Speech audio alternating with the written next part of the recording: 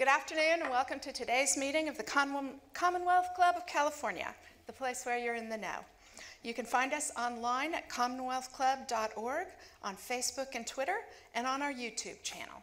I'm Kori Schake of the Hoover Institution, the moderator of this afternoon's conversation.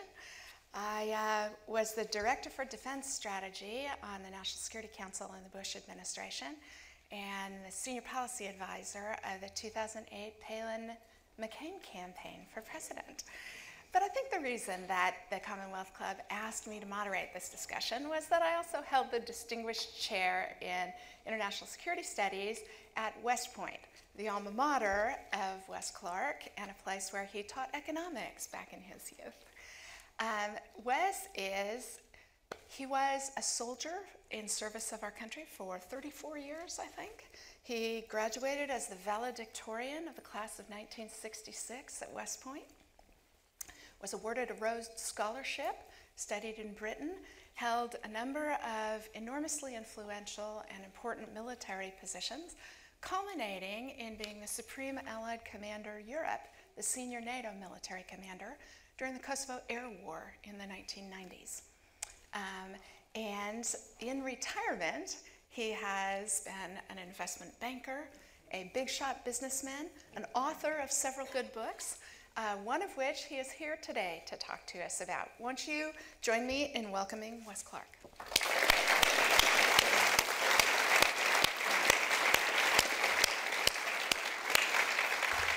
His terrific book, my copy of which I do not have with me, doggone it, is about, thank you, here we go, Don't Wait for the Next War. It is a cri de coeur about the lack of strategy the United States currently has, our incapacity in understanding and preparing for the set of challenges that our country is facing. And he has very nicely foregone giving the typical 15-minute talk about his book in order to maximize his time for conversation with you all.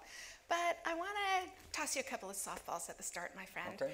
The first of which is, tell our audience who have not yet had the chance to read the book the 2 or 3 things you most want them to understand from it. Well, the title of the book, Don't Wait for the Next War, comes because that's what Americans always do. We always wait for war. You know, I think when George W. Bush was running for office in 2000, he was saying he wanted to be like a CEO president. But the last CEO we had on this side of the Atlantic was George III, and we fought the Revolutionary War against him. We don't like strong executive leadership. We have separation of powers. We have checks and balances in the Constitution. And we believe that the politics works best if you get the issues out, resolve them, let interest counteract interest and ambition counteract ambition in formal institutions. We show it all in public. And that's the way the American system works. The result is that we wait to be challenged. We were fortunate because we had a couple of oceans that protected us. But the reason I'm saying don't wait for the next war now is because there are some enormous problems coming our way. And it's not just ISIS. It's not just Putin. It's the fact that the culmination of these issues will threaten our ability to lead the world and manage events the way we've all become accustomed to really since the end of the Second World War. We set up the United Nations, the International Monetary Fund, the World Bank, NATO, the treaty with Japan. We fought wars in Korea and Vietnam. We had the Soviet Union. Ike told us, come together. There's so much evil out there that if we're not strong, if we don't submerge the differences between Democrats and Republicans, we can't cope with the challenge posed by the Soviet Union. And it was a winning formula. It mostly worked for 40 years. Now, Democrats and Republicans never got along that well, but, you know, Republicans are always like, let's get some more weapons, let's be tougher, don't trust these people. And Democrats are always like, hey, can't we have a nice agreement? I mean, they look like we could share vodka with them and stuff. And so there was always a disagreement in this, but it worked for the administrations for Ike, for Kennedy, for Nixon, for Carter, for Reagan, and then we lost the Soviet Union for Ford. We lost the Soviet Union, and when we lost the Soviet Union, we lost our adversary. We also lost our strategy.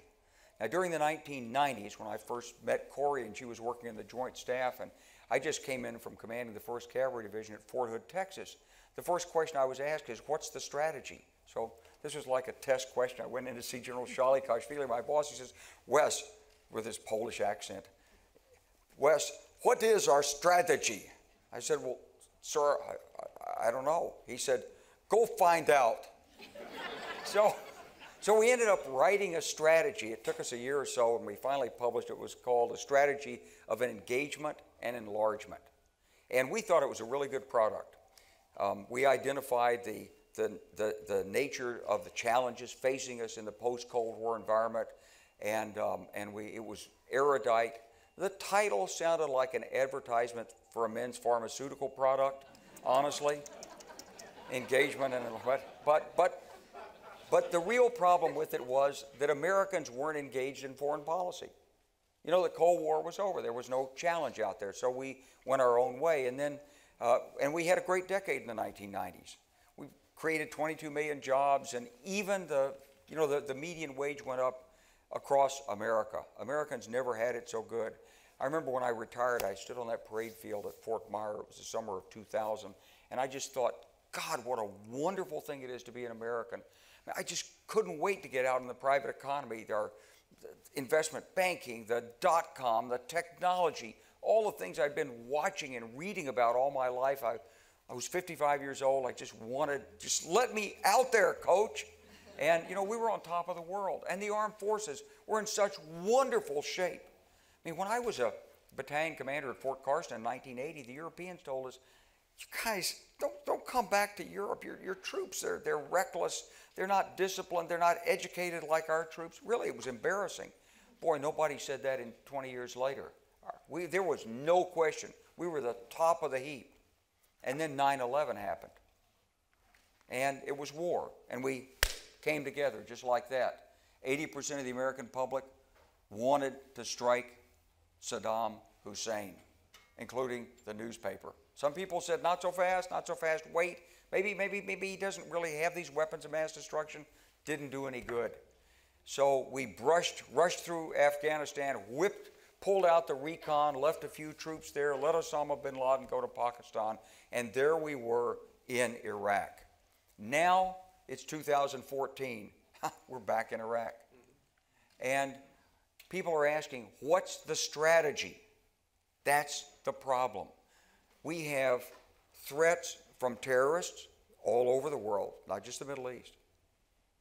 We have cyber threats. J.P. Morgan just got hit. Now, we invented the internet. We're threatened by our own invention. We fixed the financial crisis of 2008, sort of, but we really haven't. It's not solidly fixed, and it's still shaky out there, and Europe's about to go back into a recession caused by, I think, austerity, excessive austerity in Europe. And China, it's an ascending power. Never before has there been an ascending power that didn't cause a war to sort of break into the system. Can this be the first time?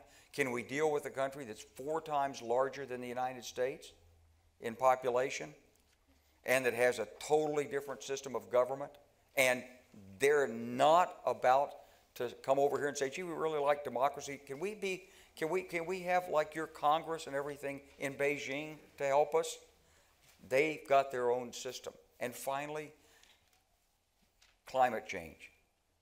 Every day we're pumping out more greenhouse gases into the atmosphere, and every day we're moving toward that mark of 2 degrees centigrade, 450 parts per million of carbon dioxide in the atmosphere that's pegged as the danger zone. So we've got big long-term challenges, and then we've got these sharp crises. So I wrote the book to try to give you a frame for how to think about it, and to give myself a frame to how to think about it. So that's what the book's about. One of the metaphors you use in the book that I very much like comes from golf, which is the question of which is the most important shot in golf. And the answer is the next one. And